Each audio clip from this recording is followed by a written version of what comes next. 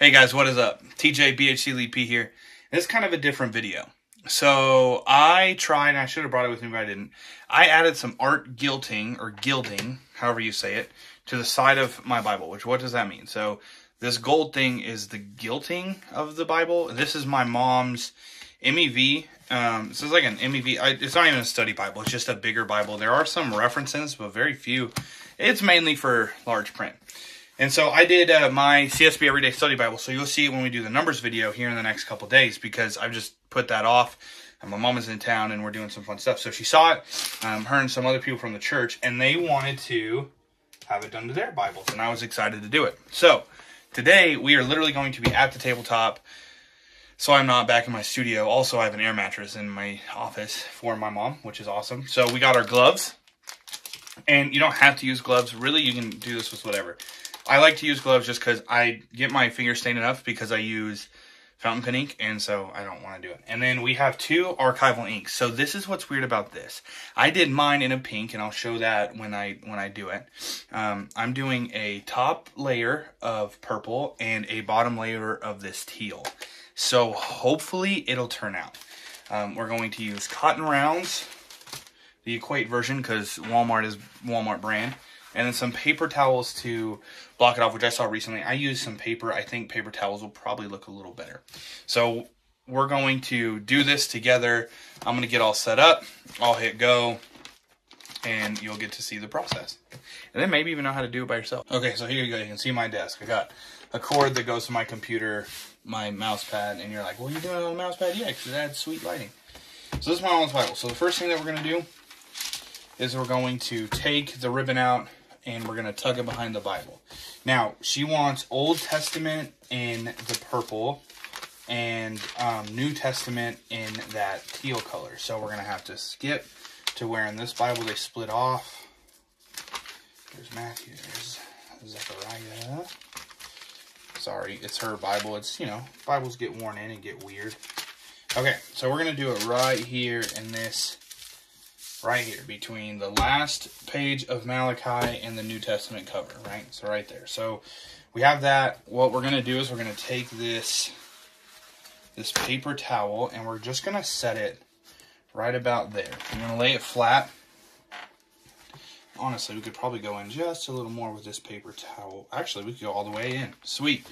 That's perfect, because that makes it easier to do the front and the top and the bottom. So it'll be kind of halfway in there, and then you're going to close it, and you're going to kind of, like, I fold the cover open and kind of spread them out a little bit and get in there. So let's get our gloves on.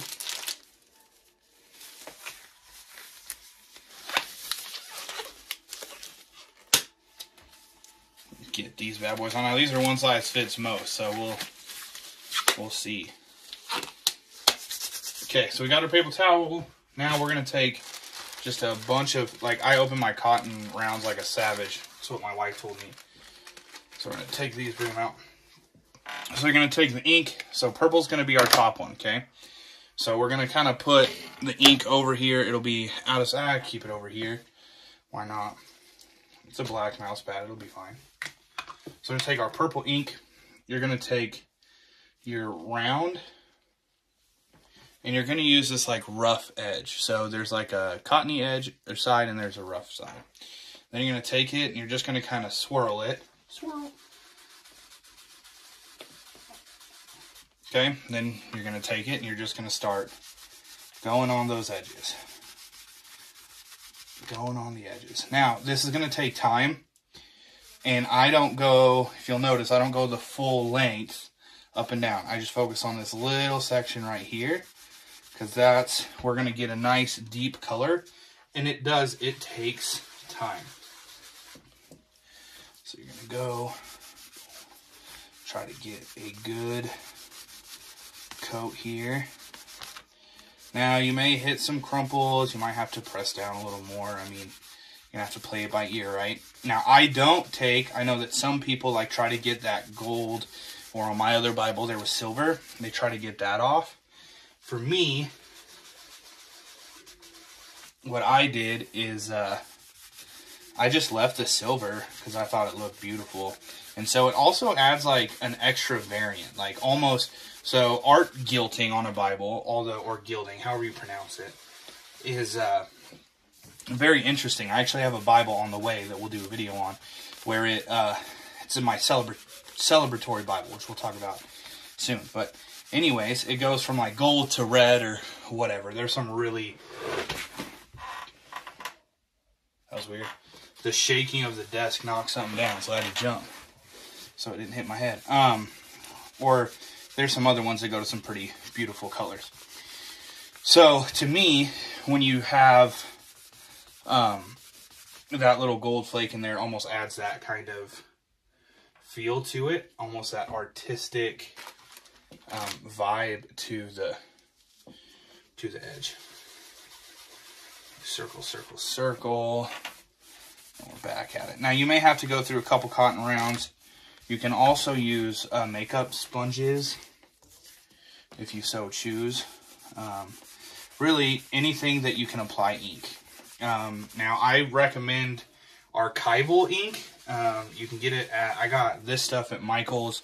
The stuff I used on my first one, just the pink pad, I got from Hobby Lobby. So you can get them at both, but Hobby Lobby only had a couple colors left in stock, and so I had to run to Michael's this morning and grab some purple and that teal. So really beautiful colors.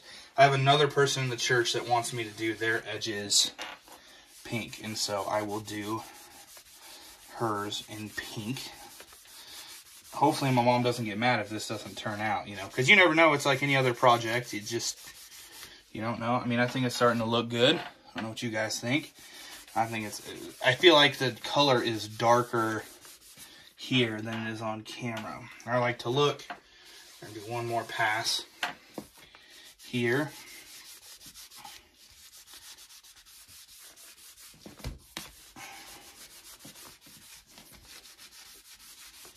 And this time we're going to go over everything because we've already gotten a pretty good coat. So if you've ever painted with me, you know that I'm not a big two-coat fan. I like to go over it thoroughly the first time and then have it done. And so that's kind of what I take into this. So we'll see as it dries how it turns out and all that good stuff. And you might have some of that where you get up. You just got to be careful. I mean, it's a Bible, right? And so this is a very used Bible. So you have what you have. So then I turn it, and now we're going to do the back. Now, with the back edges, you're going to have spaces in here. So I haven't yet quite figured out the best way to get back into here. So we're going to do our best. But mine had a little left, but it added some kind of interesting, like almost an interesting pattern to the gilt line. So just press and there you go. I mean, you're right back into it. It's a super, super simple process. Like, it's not hard. And again, if you guys didn't know this about me, I am not a crafty person by any stretch of the imagination. So if I can do it, you can definitely do it. So now if you're like, man, it's the Word of God, how can you do that? Yeah, it's the Word of God, but listen, the Word of God is awesome. And if you've read it, you know that God is a God of fun, who enjoys a good time. And so I love to add this little beauty. Plus, it gives your Bible this like premium look at a very, very inexpensive cost. Now, one of the things that I have noticed is that these edges, like, don't, I mean, maybe there's a way to spread them a little more. We'll try that here. I felt like my top and bottom edges didn't take ink as well. Now that could have just been me, right? It could just be me and how I do it. Who knows? I mean, it also could be the lighting, right? So you could be getting this dark edge right here, but because of the way the light is, you just don't know. But go over here, it's really dark. I really like how over there is turning out. So I'm going to finish up this top side, and then we'll talk about what to do after you're done with the top. Okay, so we're about ready to flip it. So, and this is why I like gloves, because you're going to get ink on your hands. So if you look, I mean, again, like I said, you're going to keep some of that gold inlay. And so you have, this is what some would call a first coat, what I call the top coat. And here's what I mean. Now we are going to flip the Bible over and do it again. Now, what it looks like and what it'll end up looking like is it'll almost pop the pages of your Bible. So it looks super cool. This actually looks really good with the brown. I haven't gotten to the teal yet. We're still in the purple. So what we do is, and this is going to be weird, right? Because we're splitting it in half. So if you look, as we flip it over, you have half of it that we're working with that purple and the other half that is still gold. So I was thinking as I did this, how in the world am I going to do that? So here's what we're going to do. We're going to take another paper towel. Because what we got to do is, right, so a page has two sides, right, top and bottom. I'm not saying that because I think you're stupid. I'm just pointing out kind of the obvious as I stall to put this in here. So we're going to leave this paper towel on. The reason that we're going to do that is because I need to press down on the page. And we can probably move it over to here. Yeah, we'll move it over to here because I need to press down on the page. Now, you will get some areas where ink comes up onto the white page, especially in used Bibles. And we'll show that here in a little bit. But I have an example of it in Malachi. One thing, so then we're just going to do the same process, but if you look, you can see the little white specks like here, where we didn't get it because we were doing the top side. So now we're going to get the bottom side to give that fullness of color, and you just do the same thing. So the warning that I will give you, if you decide, oh, I kind of want to try that, make sure you absolutely love the colors that you're going to go with. Here's why I say that. There is no going back. The archival ink is waterproof. It does not come off. So once it's on there, once you've made your choice, it is on there. So that just would be my encouragement to you, is to make sure that you are, you think about, like, you're not, and I would do this because I don't understand matching. I did black and like a deep pink. But if you have a blue colored Bible, like, don't pick a color that's going to super clash with blue. I don't know what that would be. This one's brown. I don't know if purple and brown clash, but I mean, so far so good. And so if you, I mean, you probably can't tell on the camera, but now you're getting, so where those gold empty lines were, you're getting more of the text. Hopefully we're not getting the text. Now we might be, because of, again, this Bible is used, so the spine, the text block, all that kind of stuff is a little more separated, a little more loved. Now the one that I used was used, but it hasn't really been through any hard travel or anything like that. Not that my mom's has, but I mean, it's now been all over. It's been down in Florida. You have humidity with pages, however that works. I'm not a book guy, but so you're just going to kind of go over and you're going to try to get. And I don't think that you need as much on this side as you did on the other, because you're filling in the gaps that were missed from that top area. So anyways, long story short to say all this, make sure that you like the colors that you're picking. So regardless of really what it looks like, I think my mom's going to be happy because she does love purple. I mean, she has purple in her hair. So she's gonna like the purple. There's some ombre inks that you can get that are different brands. Again, I'm just not sold on, and that because it's only my second time doing a Bible, I didn't want to try a different ink. And all the inks that I have seen that people use, they use the archival brand. So the one with this label. And you can look it up on their web, like on Hobby Lobby's website. We'll get this off and then we'll. So again, right, we're doing this bottom side, catching, oh, I cut the corner a little bit, catching the areas that we didn't catch the first time.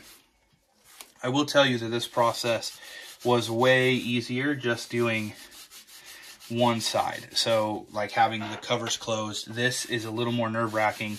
And so you're going to have a little more, like I creeped up on this corner of Malachi a little bit. You're just kind of going to have that being open the way that we are.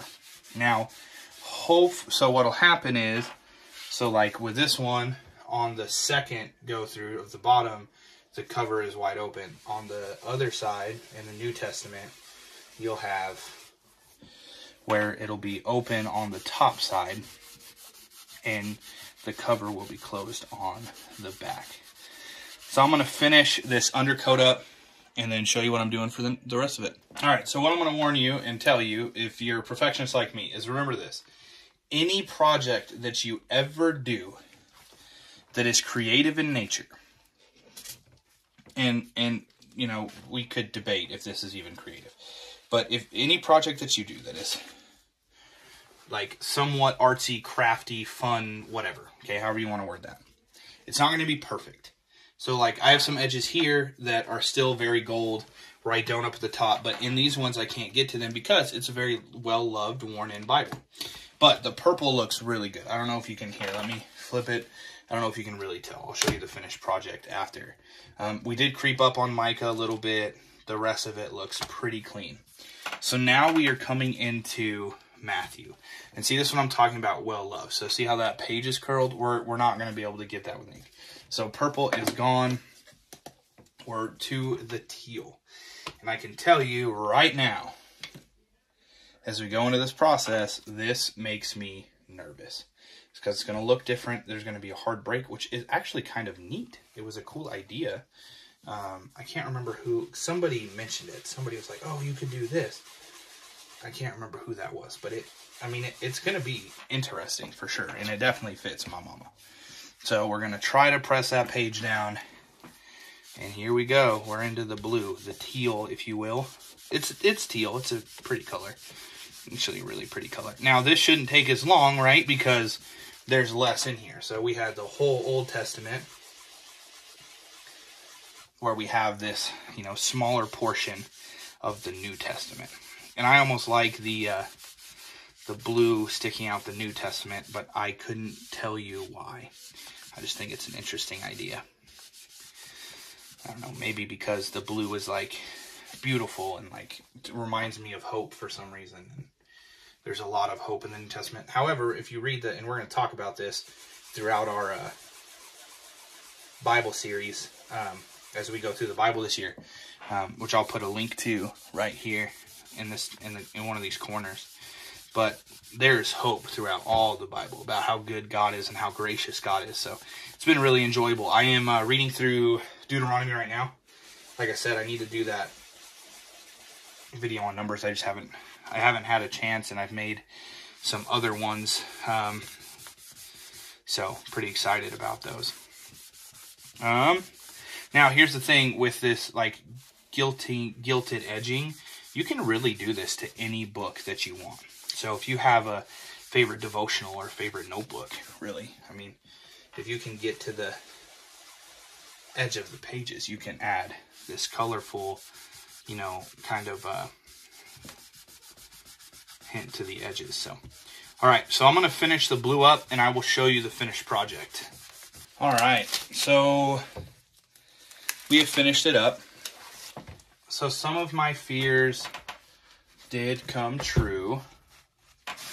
First off, it's difficult. This is not necessarily how I would recommend that you do it. I'm going to get all my trash off to the side so I can, I'm going to leave some of this stuff just down here, right? Like, if I take it back upstairs, I have my pinky upstairs and I'll bring it in. So, some of what I feared came true. So, the blue is done.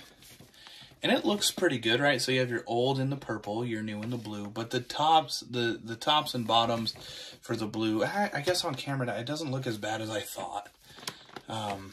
So let's change the camera angle a little bit. Let's dive into what it looks like. Okay, so here is her Bible. Like I said, it's just a Holy Bible, big one. Modern English Version, Passio, MEV, Holy Bible on the back. There's your ISBN number, if you're really curious. Anyways, that's not what today's about. So this is how it turned out. So if you open to the Old Testament, see, you still, it actually turned out decent, especially on this blue side. It's not as bad as I thought now that I have it like this. So you have closed, you have your purple and your teal, and then opened, if say she's open to like right here where I put the marker back in First Chronicles, you're going to have dark purple, like a purplish on this side, darkish purple on this side. And live, it, like face to face, it makes it pop. It just does. And then it's kind of cool to like have that little blue right here. So then if you go into the New Testament, you're going to have blue on this side, and you're going to have majority purple, right, on the other side, until you get back to the Concordance. So, turned out actually better than I anticipated. Now that I'm like, I have it and I'm looking. It also adds like this, okay, well, I'm creeping up, if you're reading it, right, I'm creeping up on that blue. Oh, boom, I'm here, almost. I'm here, I'm in the blue, and then it's kind of cool, it's kind of neat. Interesting idea. If you know my mom, this really does fit her. So like I said, it is harder with the worn pages. So here's one of the areas that I'm talking about. So it's funny because now you can almost go exactly to where that New Testament, Old Testament break is. So here you can see some blue creeped up here, some purple creeped up on the corner, and I missed some spots. But that happens even in rebind gilding, gilding, whatever it's called, it happens. It doesn't cause it to stick or anything like that, but I think it looks pretty good. Not bad for a second time, right? Looks like a weird sandwich, but cool. I'm kind of excited. I hope she likes it. There you go. So that's how to gilt your Bible, or add gilting or gilding or whatever it's called. But that's how you add it. You get some ink like this. Boom, some of that archival ink. These Paradise Teal and Petunia are the two colors that I used for this specific one. It's acid-free, it's permanent ink, and it's waterproof. So be careful where you get it. And again, there is no going back. Once it's there, once you have it set, those are your colors. So she is now stuck with these colors. And you can tell when the light hits it, there's still gold in there. So thanks for watching, guys. As always, remember that Christ loves you, and so do I. If you like this kind of content, would you subscribe, like the video, turn on the bell notification so you can get updates when we do stuff. We're not going to do a ton of gilding videos, but I thought that this was interesting and be a fun little video. Mama, I hope you like it. But remember, God loves you, so do I. Be blessed.